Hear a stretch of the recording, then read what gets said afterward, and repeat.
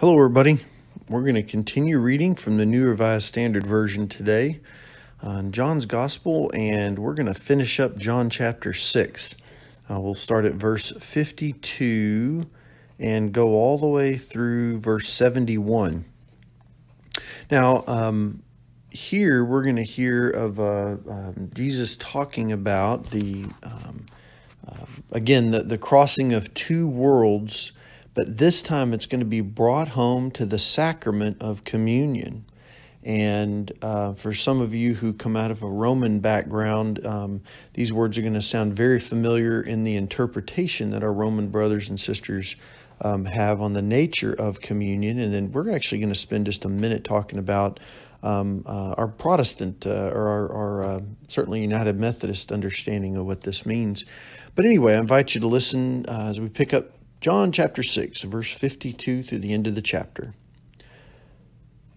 The Jews then disputed among themselves, saying, "How can this man give us his flesh to eat?" So Jesus said to them, "Very truly I tell you, unless you eat the flesh of the Son of Man and drink his blood, you have no life in you. Those who eat my flesh and drink my blood have eternal life, and I will raise them up on the last day. For my flesh is true food, and my blood is true drink. Those who eat my flesh and drink my blood abide in me, and I in them.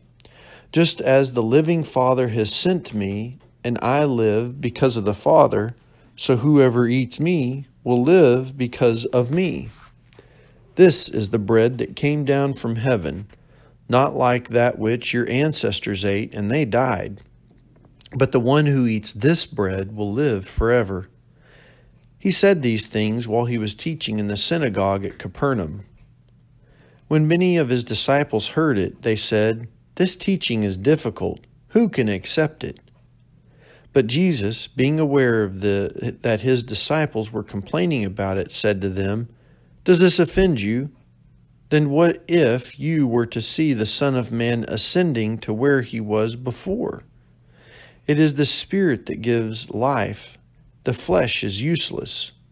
The words that I have spoken to you are spirit and life. But among you there are some who do not believe." For Jesus knew from the first who were the ones that did not believe, and who was the one that would betray him. And he said, "For this reason I have told you that no one can come to me unless it is granted by the Father." Because of this, many of his disciples turned back and no longer went about with him. So Jesus asked the 12, "Do you also wish to go away?" Simon Peter answered him, "Lord, to whom can we go? You have the words of eternal life. We have come to believe and know that you are the Holy One of God." Jesus answered them, "Did I not choose you, the 12? Yet one of you is a devil." He was speaking of Judas, son of Simon Iscariot, for he, though one of the 12, was going to betray him. So again, we see this culmination of otherworldly, this worldly, and how the two are brought together. In a more of a Roman Catholic understanding of things, they call transubstantiation. In other words, in the act of communion, that the Eucharist becomes the body of Christ, and that the cup becomes the blood of Christ. And we do not believe that. We believe that next part, that this is a grace, this is a spiritual act.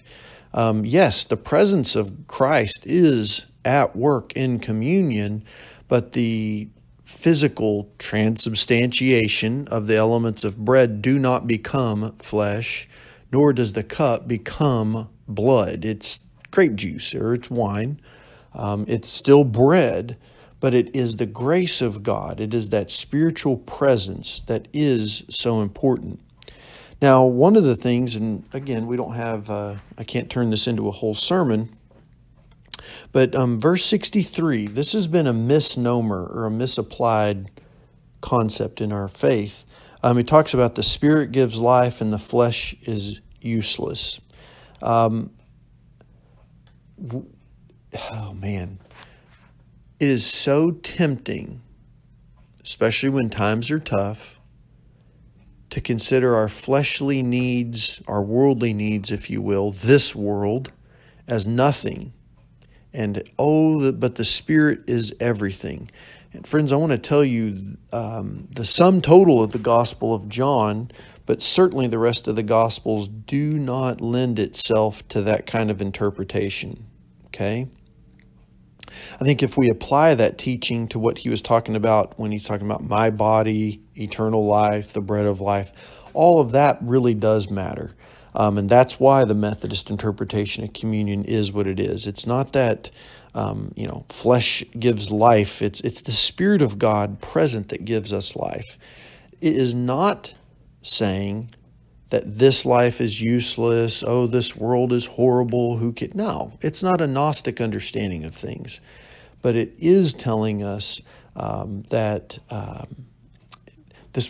our end point is not all about the flesh. It's not all about this world, and it's certainly not about that the bread becomes the chunks of flesh or the other. It's kind of, I think that's why some of the people went away.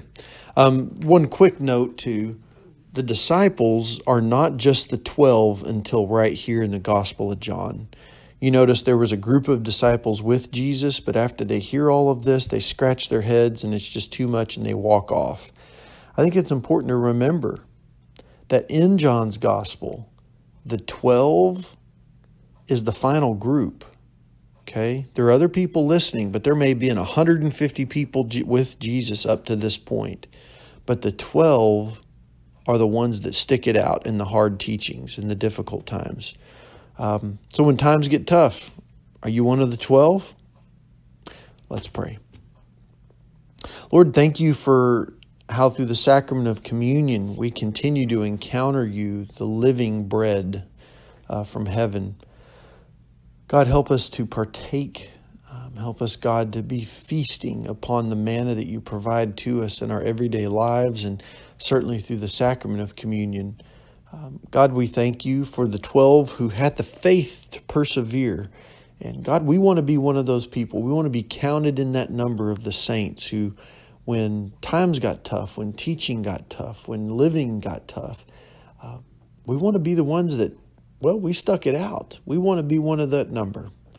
So God, give us the grace we need to do it and follow you always. In Jesus' name, amen.